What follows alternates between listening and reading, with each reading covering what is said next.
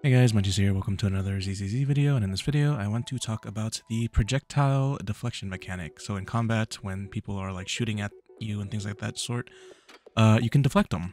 And at first I thought it had something to do with the strike or slash or piercing type attacks that characters have, but so far most of the slash characters can do it, but not all of them.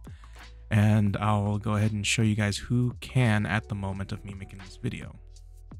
I do wish there were more enemies available in the training room to test out which projectiles you can deflect in like entirety, but for the most part, the mechanic itself is pretty simple to execute. You just have to be dashing while having a character that can deflect bullets. So Ellen is one of the first ones I figured it out with, because at first I thought she was the only one.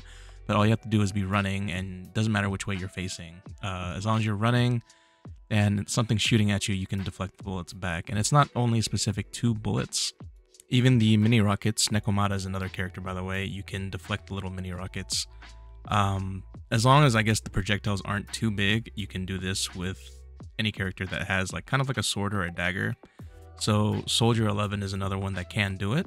I also wanted to rule out only S-rank characters or DPS characters can do this, so I went ahead and started testing like other characters like stun and support characters. And as for like a stun or a support unit, the only one that I'm aware of currently is Onbi that can do it. So Onbi is another character that everybody has that can deflect bullets. And as far as the ones that can't, so Piper and Corinne are both slash type characters, and this goes for Sokaku as well. All three of these are slash type characters, but they have really big weapons, and I don't know if that has anything to do with it, but so far, like I said, the theme is if they don't have like a sword or a dagger, it won't deflect. And I was testing things out to see if I'm doing like an EX or something like that, if it would deflect. With Piper, it doesn't. So just because they're slash doesn't mean they can deflect bullets. And the only reason I started looking into this was because I've started having to fight two of these at the same time.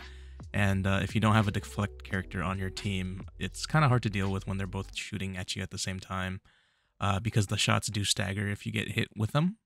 Anywho, I just wanted to share this little tidbit of information, and if you guys have any questions, comments, or concerns about this, feel free to leave it in the comment section below. Don't forget to like and sub on the way out, and I'll see you guys next time. Bye.